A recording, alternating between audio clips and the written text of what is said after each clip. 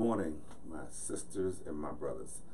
I'm Dr. Lewis Tate, pastor of the Village Church. I want to welcome you here today, for this is certainly the day that the Lord has made, and we shall rejoice and be glad in it.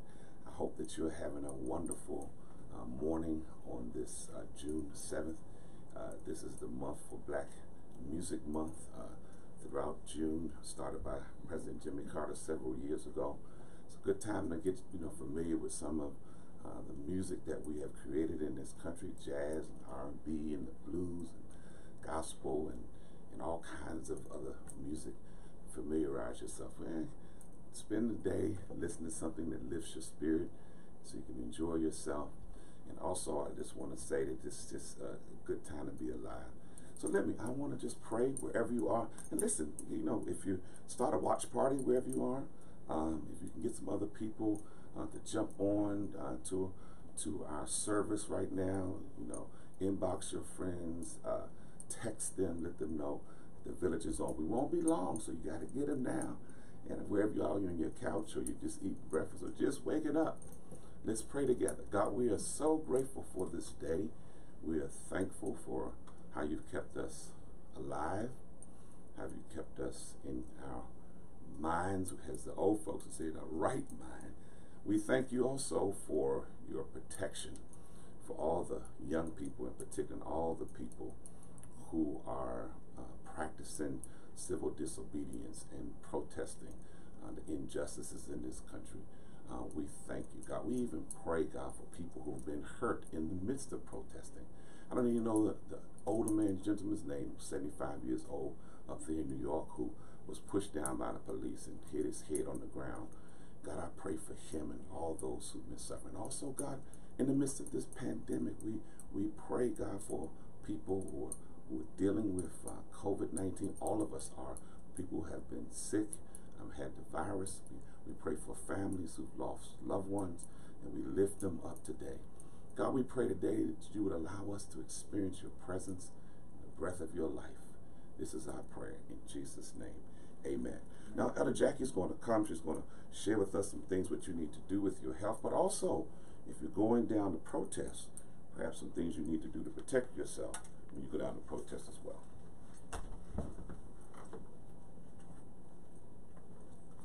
Good morning, everyone.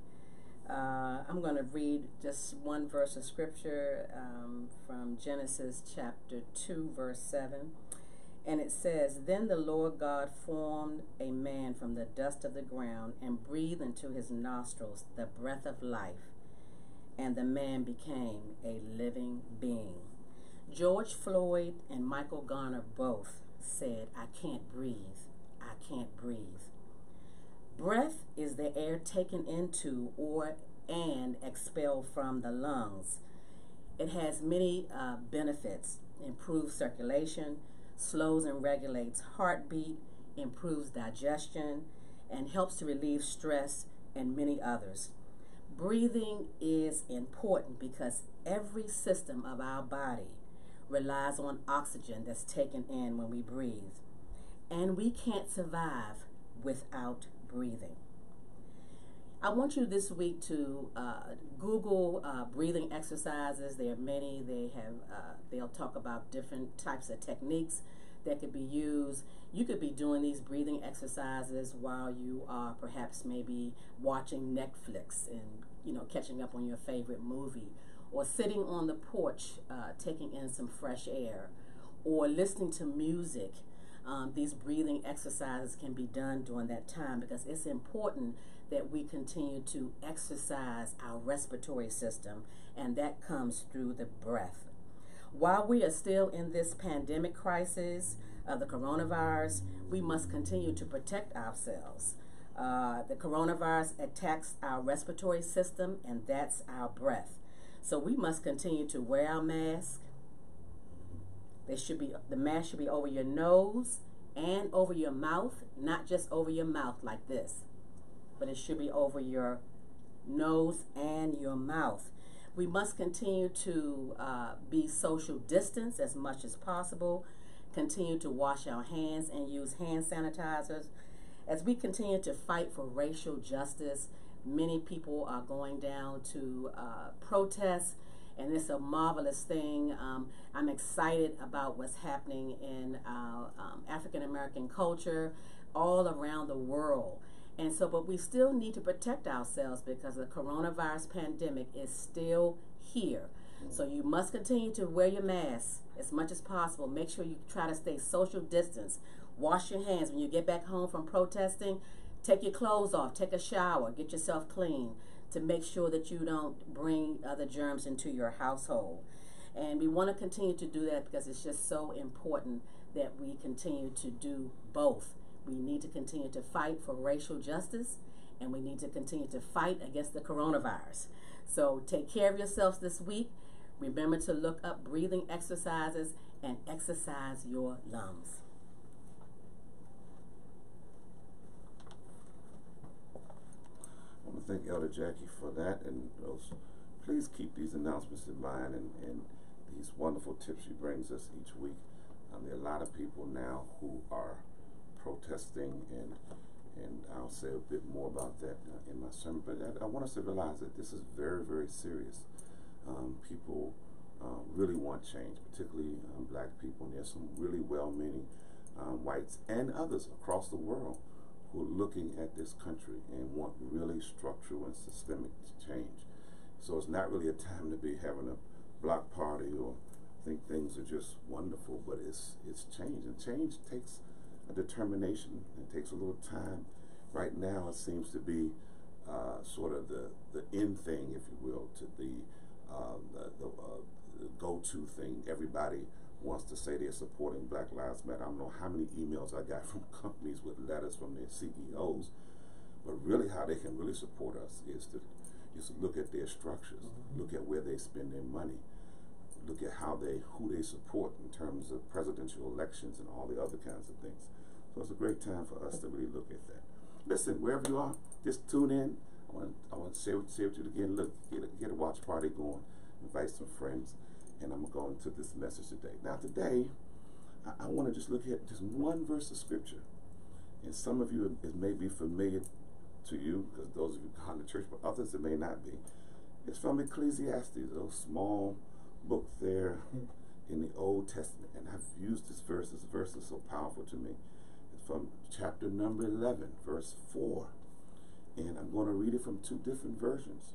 I'm going to read it from the Living version of the Bible, or the New Living Translation, and I'm also going to read it from the Living Bible. And so, because they read a little bit different, but the New Living Translation says it this way. That's chapter 11, verse 4 of Ecclesiastes. Farmers who wait for perfect weather never plant. If they watch every cloud, they never harvest. Now read that same verse from the Living Bible, and it says it this way. If you wait for perfect conditions, you will never get anything done. I think I need to read that one more time. If you wait for perfect conditions, you will never get anything done. The title of this sermon today is one word: now. Now. Now. Let's pray. God, thank you for this word, this opportunity. God, I pray you allow the Holy Spirit to stand up in my body, and the genius of the Holy Spirit to use my mind to speak through my mouth. But I pray now that everyone who's listening or will hear this message will get the word they need for their life. God, I pray this. I pray now. I pray now in your Son's name. May the words of my mouth, the meditation of our hearts be acceptable in your sight, for you are our strength and our Redeemer. Amen. All right. I read a book a few years ago entitled Rework by Jason Fried and David Heinemeier Hansen. And chapter 3 was called simply Go, with the subtitle, Make a Dent in the Universe. The author said to be great, you need to feel that you're making a difference, that you're putting a meaningful dent in the universe, that you're a part of something important. In the summer of 2018, I got this idea in my head. Some would call it a vision. I just call it an idea. Some would call it a dream. I just call it an idea. In my head, that there was a need in our community. There was a need because I realized that children in Ward 7, Benning Heights, where our church is, where the parish is, they don't really eat on weekends. So I started thinking to myself, what could our church do to be different other than what we've been doing, which was having church on Saturday night. And so I really believe it was God inspired. And I believe that the village, our church, had to do something about it. And particularly with the kids, the children in our community in Benning Terrace, because there was an unmet need. Many of our children in this community, they get subsidized lunches through the school year. So that's 5 days a week that they get something. Sometimes they get breakfast and lunch. Then on weekends, a lot of times the food could be scarce because they're working class parents. That's another subject for our country, how we can be justified in paying people $12 an hour. It took us almost 400 years to get $7.50 an hour. And now we're balking at paying people $15 an hour. But we all witnessed here recently, because of the pandemic, only took a few weeks for the government to dump down several $1 trillion, and 85% of that money went to all of the big corporations. 85%, not to the people. 85% went to the people who don't really need it. So I said, look, what can we do? So I shared this vision with the members and friends of the village, told them what I saw, what I thought we could do. And so we decided that for the months of June and July in 2018, just 2 years ago, that the village would try to meet their hunger need of children in our community. So it was just a simple thing we're going to do. I got Tia Newman that let us use the community centers up the street from the church where we have our worship services. She opened the doors for us without any charge, gave us the key. Deacon Charlie many times went to get the key and take the key back. And so we had that center. We went up there. I said, we're going to do something real simple. I'm going to preach some little sermon for kids, which means it's got to be short. And, I got to hopefully explain. So I just started talking about the creation story and some other stuff every week for like 5 to 7 minutes, if that long. Then we had music in the beginning. So we had music, and we had music. And then Kelly Fields, she did these crafts every week. She bought the stuff and she taught and all that kind of stuff. And then we had food catered in, and Elder Jackie and Patience and Crystal and Wanda, a bunch of other people helped sort of serve the food. And it was an interesting time. There we were for 2 months, feeding, having a great time. I remember one incident where I didn't think adults would be interested in doing crafts, and we looked up, and they wanted to do the crafts with the children. It was a great time. We had no government funding. I didn't know how much it was going to cost us. We had no real outside source. I figured we could figure out a way to do it, figure out how it would cost us. And we made it work for 2 months because there was a need, and we did it now. We didn't wait to get a grant. We didn't wait for somebody to give us permission. We just did it. Now, as I fast forward now to this summer of 2020, this escalating violence on black bodies by police, it continues.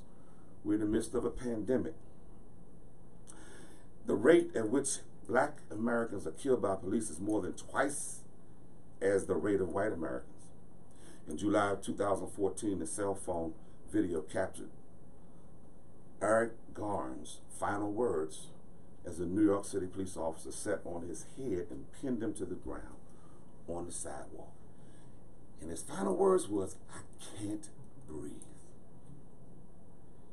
Then on May 25th of this year, 2020, same words were spoken by George Floyd, "I can't breathe," who pleaded for release and asked for his mother, a 46-year-old man, as an officer knelt on his neck for 8 minutes and 46 seconds. That's a long time. You try to be silent, or you try to do something for 8 minutes and 46 seconds, and you realize that at any point that man could have taken his knee off his neck while the other officers just sat around and did nothing. They were complicit on a Minneapolis street. I was sickened and I was pissed off. Yes, pissed off. I know we're not supposed to say that, but I said it. I was pissed off. I was angry. I was mad. Like many of you, I was trying to figure out what in the world is going on. What is this happening in my lifetime? Again? 2020, I'm 60 years old. Am I seeing this again? I wanted to rupture. I wanted to go and do something. I couldn't imagine that black people are still dealing with the same injustice that whites often think that we're making up. We're being hysterical. We're playing the race card, all this stuff. And I said to myself and a few others, something has to be done now. It can't wait. We don't need another task force to study it or no solutions. We had a task force. You know, President Obama had a wonderful task force that studied it. They have a report. Trump's administration came in, and I guess they put the report in a drawer or just discarded it because they didn't do anything that the report said they should be doing. So we don't need another report. We need something now. We need something to be done structurally and systemically about racism. And I said to myself, there's no better time than now. So now eliminates what could have happened in the past or preoccupation of the glory or historical high and low points. You know how we like to talk about the good old days of the civil rights movement and Dr. King and how we marched. Well, Dr. King is not here. We can use his words. Ella Baker is not here. Fannie Lou Hamer is not here. Marcus Garvey and Malcolm X are not here. Sojourner Truth, they're not here. But guess what? We are. Yes. And their spirits are with us. So now is the active participation in the present without regard to anything that will excuse its execution without waiting. So how will I know if I won't do something? Try it now. How will I accomplish what I envision or dream if I don't start now? How many times will you use the excuses for something you thought about, dreamed about, because you were imprisoned by your past and too focused on the future, so you fail to act now? Ecclesiastes 11, the whole chapter deals with the uncertainties of life. And when we look at our text in verse 4, and look at the Living Bible translation, it says, if you wait for perfect conditions, you will never get anything done. You know, the oppressor always has a way of telling us it ain't the right time. You know, y'all need to just calm down and let's go back and think about it. Because what they want you to do is go back to the way things were. And even some of us, if we're not careful, we say we want things to turn to a place of normalcy. What does that mean for 140 million poor people in the United States? That's not just black folks. That's poor whites too. Poor Latinos too. 140 million. We only have about 360 million people in the country. So you're talking about, we're pushing almost half of our country is in poverty. But nobody talks about poverty. None of the presidential candidates, not even our Congress or the Senate. It's like poverty doesn't exist. They're so busy lining their pockets and taking care of their little crew and their little group. They don't think about people who are suffering. How in the world can the president, the Congress, and the Senate have free health care, but nobody else can have it? Even the president lives in subsidized housing, public housing. That's not his house. That's the White House. They say it's the people's house, but I don't know about that. So the question is, what are you waiting for? What are the excuses you're using or keeping you from doing what's on your heart? What's holding you back from moving on the vision or the dream you have? Don't tell me that we're in the midst of a pandemic. Don't tell me that we're in the midst of police brutality. These are things that we've always been dealing with, police brutality. And guess what? Before the pandemic came, black folks in America, we were already dealing with health disparities. Just made it worse, but we're already dealing with stuff. So don't tell me this ain't the right time. You don't need to quit your job or lose your mind in order to do something that will make a difference in your life and others. You can just start where you are now.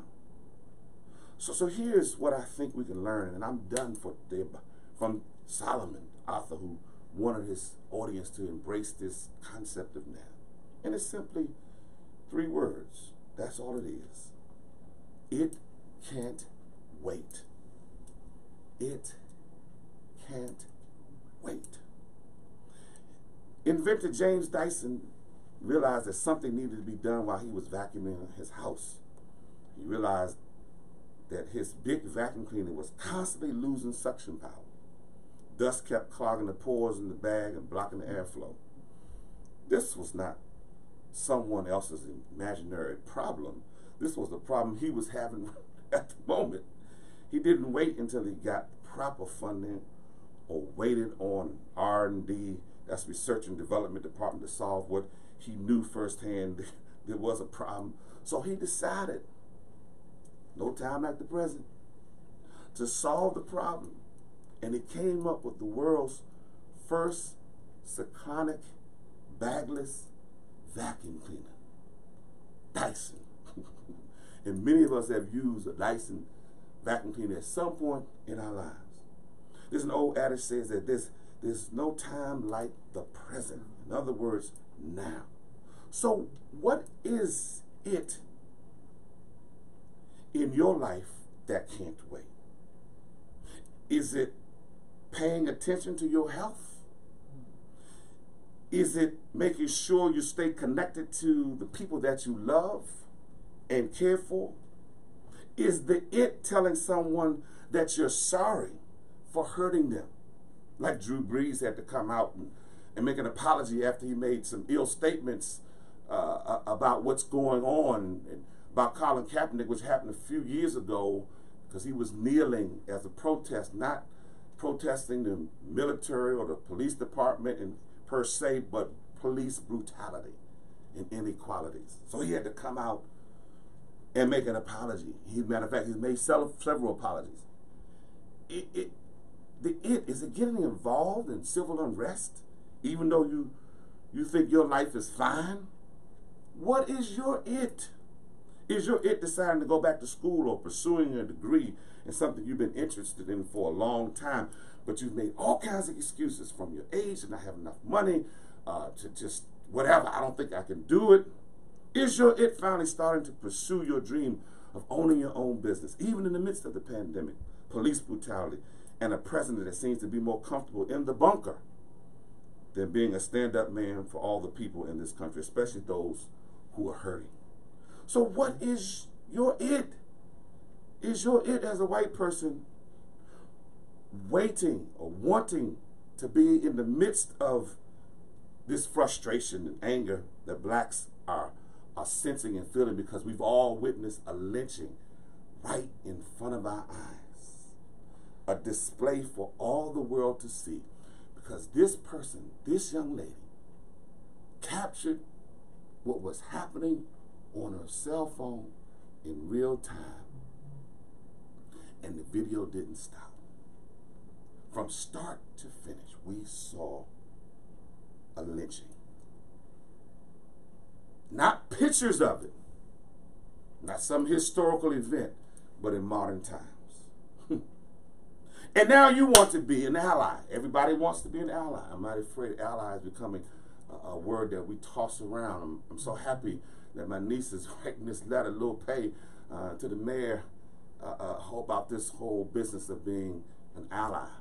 And it's easy now for people to say they want to be an ally. So you want to be an ally.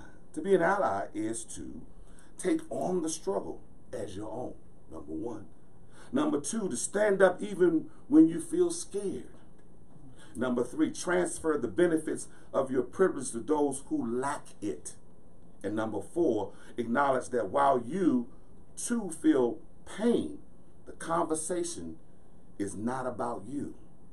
Saying you are an ally is much easier than actually being an ally. Saying you are an ally looks good on paper if you're never taken to task for doing nothing. Let's not be fooled. Many people now are going to jump on the bandwagon. We're going to write letters. Some of them may even give a little bit of money. And after the cameras disappear and the marches start, they go back to business as usual. The structures still haven't changed. The best definition of ally that I think I found, and probably some others, is by Roxane Gay, who's an author of Bad Feminists. In her article, she quotes Maria Claire on making Black Lives Matter. In it, she notes black people do not need allies.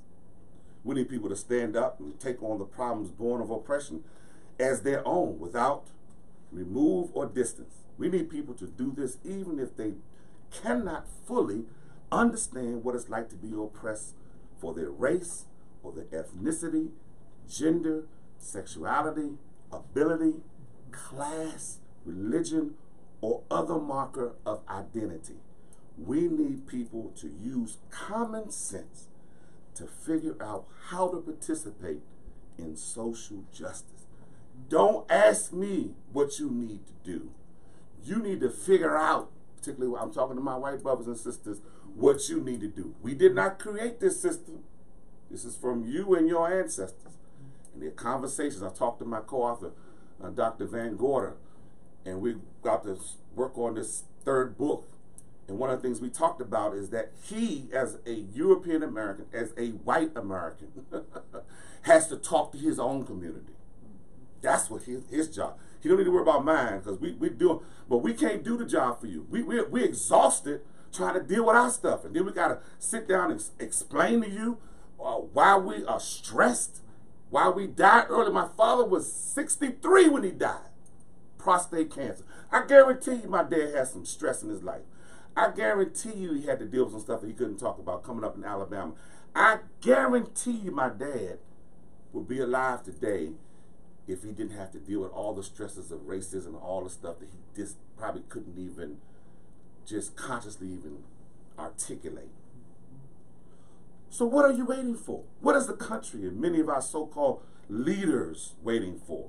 Time is right for real structural change. I know that's hard, but hopefully that will produce the justice and an equitable system and change in American culture, that a government that works not just for some, but for all. Now, let me park here, Parent 30 for a moment. I just really like what the mayor of our city is doing, Mayor Muriel Bowser.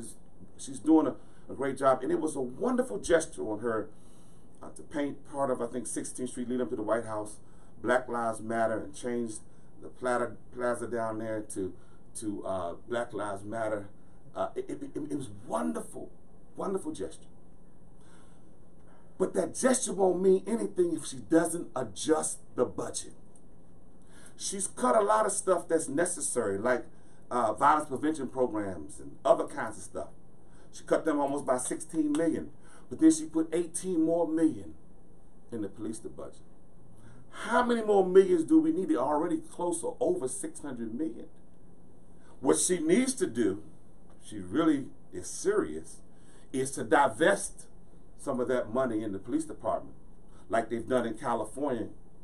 California's mayor, LA, I think, took $150 million out of the police budget, and he's going to put it in other places there. And that's what we need.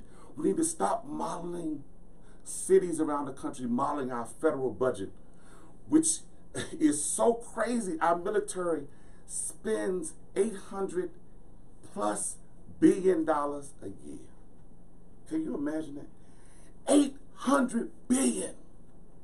And if they took a percentage of the military budget, it will cover health care for everybody, it will cover housing, all kinds of stuff.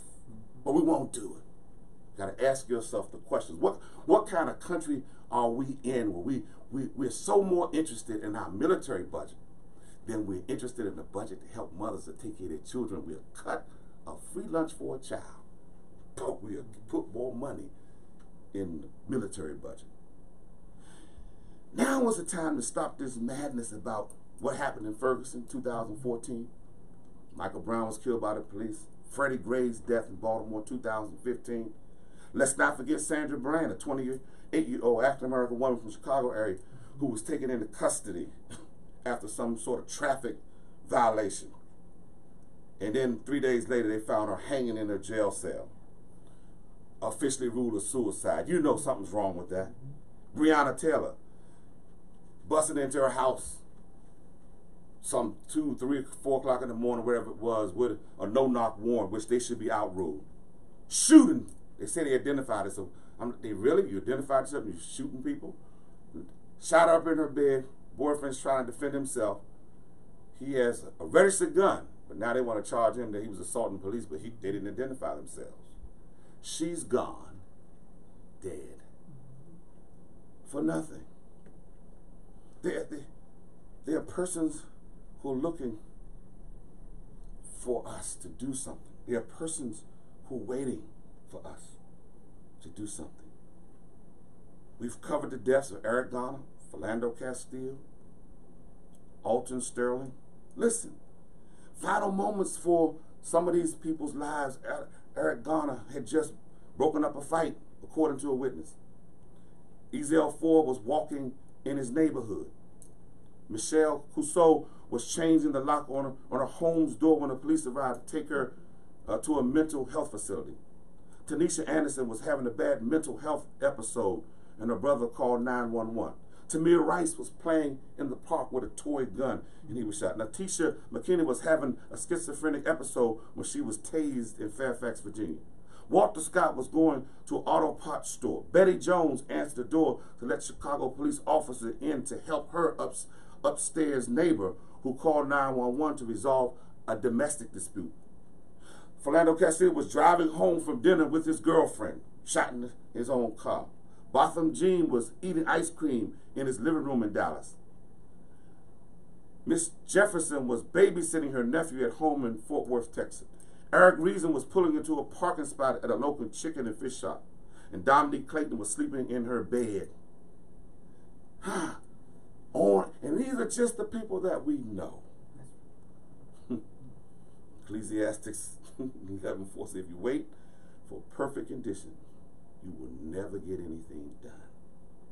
You can't wait, and we can't wait for perfect conditions or perfect time, because there is no perfect time except now.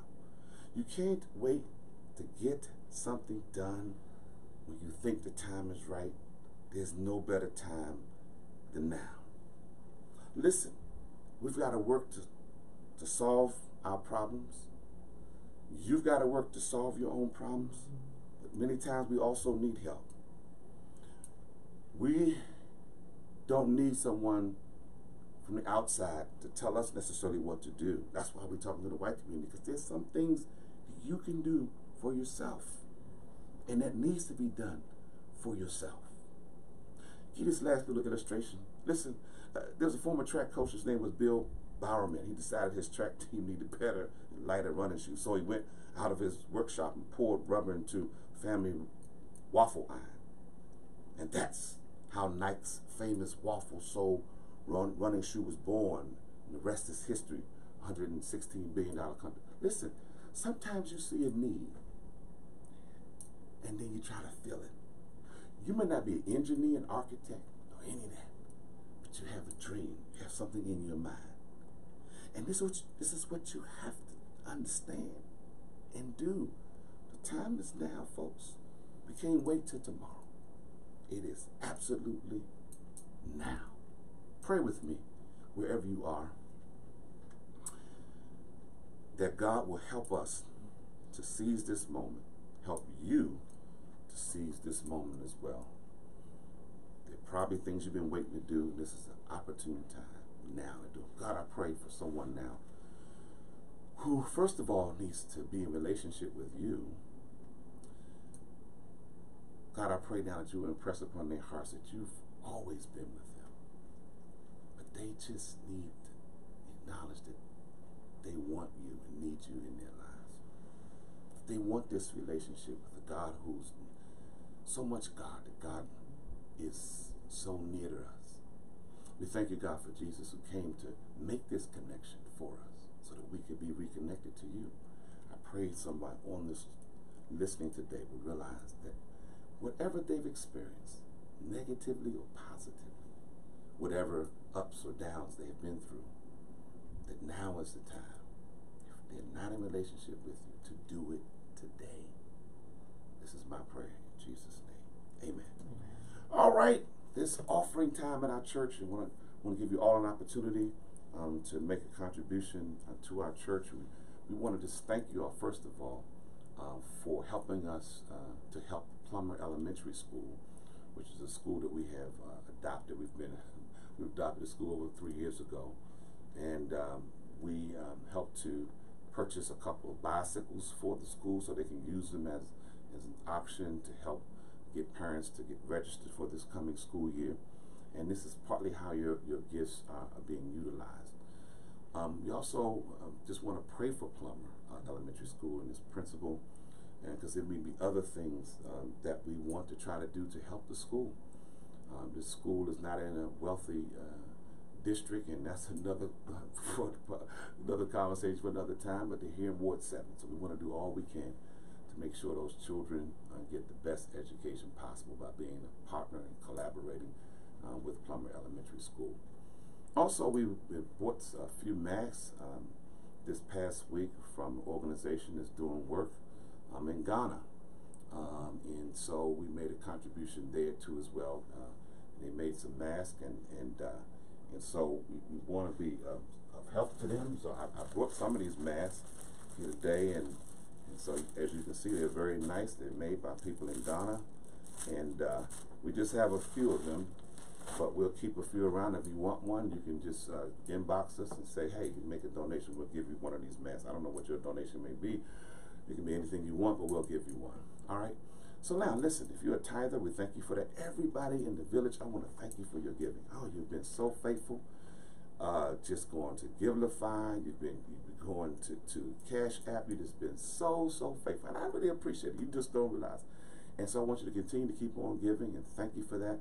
So look, wherever you are now, take your time, go to Givelify, go to the Cash App. They both can, one can be found on our website, the other can be found on our Facebook page.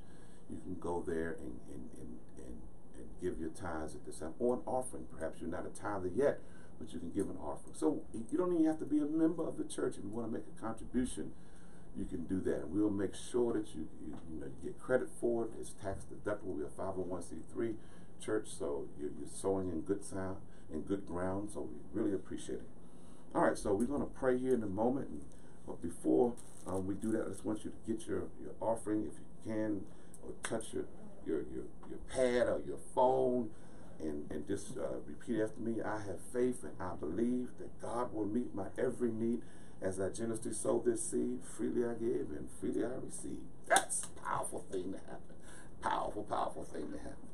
So if you've done that, we want to thank you again for your gifts. And look, here's just a few reminders. Tuesday Spark is every Tuesday at 7:30. Just tune into my Facebook page. It's Louis Thomas Tate Jr. You can get there and listen to us 7:30 every Tuesday. If you miss it, you can go on my Facebook page and see it again. And it gets loaded up to YouTube at some point. Also, share this message with other people. If they happen to miss it, you can do a watch party later. On Wednesday mornings, we pray. Every Wednesday morning, 6:15 in the morning, you can join us for prayer. You can get that. Get the code and the number from my website, which is thevillageDC.church, or our Facebook page, which is the Village DC. Then on Wednesday night, we're back in Bible study for the summer. The first time I've done a summer Bible study. But we're dealing with this subject, it's your black body, looking at the sort of biblical and theological implications of your black body, that you've been made in the image and likeness of God. We're having a good time doing it. So join us on Wednesday night at 7:30. And lastly, be involved in any way you can in what's going on. And not just because it seems like it's the thing to do, but people are hurting, particularly black people. And this is I hope, a long process in terms of people staying engaged to really bring about change. Because I really believe we can really get rid of these oppressive policies and systems. Not only benefits black folks, but it benefits everybody. Everybody. Let's pray. God, I thank you for this time you've given us to share today. I pray that we will really grasp this concept of now, is no better time than now. There are many things we can think about that we've put off, that we should do it now.